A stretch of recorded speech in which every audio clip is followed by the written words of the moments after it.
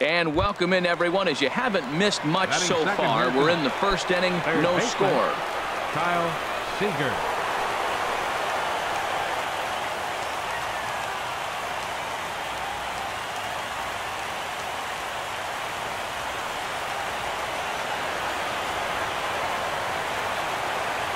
Ready to deliver. Here's the first pitch. And a pitch out. Nothing doing, though, and that's ball one. So let's take a peek at our umpiring crew in this one. Behind the plate is Clyde Washington.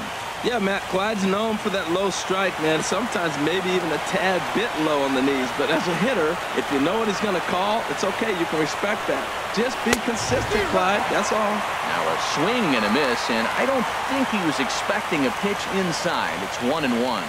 Two things pitchers really love: called strike threes and jamming hitters. How about that? Talk about that jam right there. That's about as good as it gets. Oh, and he leaves that one right over the plate as this is sent high and deep out to right center field. And it is gone. A home run.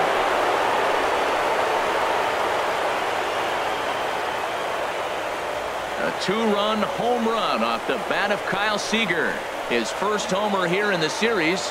And the Mariners move out in front 2-0.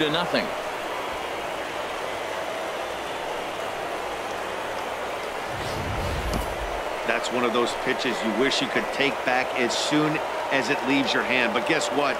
There are no delete or rewind buttons in baseball. That's a mistake, and it was a good job by his opponent to make him pay for it.